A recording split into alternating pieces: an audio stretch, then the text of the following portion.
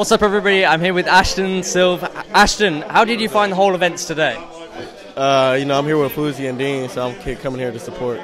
Is Fousey? Do you think Fousey's going to win his fight? Of course, both of them. Yeah. Well, how do you see Fousey's fight going? Like, what do you think he's going to get knockout?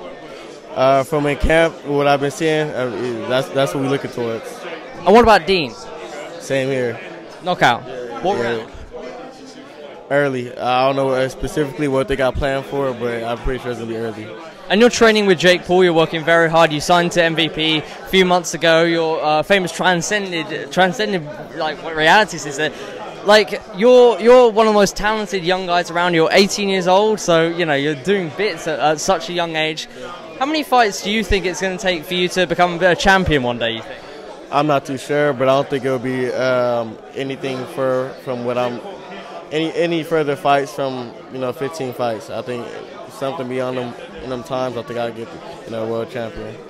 And Jake Paul himself, you've obviously been working very closely with Jake Paul as one of the highest profile MVP athletes. Only one of a few. Amanda Serrano, Jake Paul himself.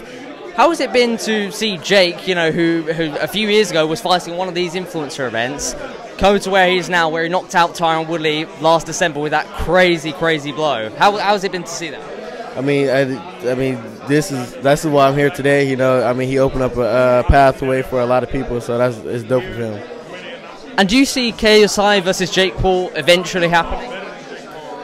I'm not sure what they got going on, but that's what it seems to be.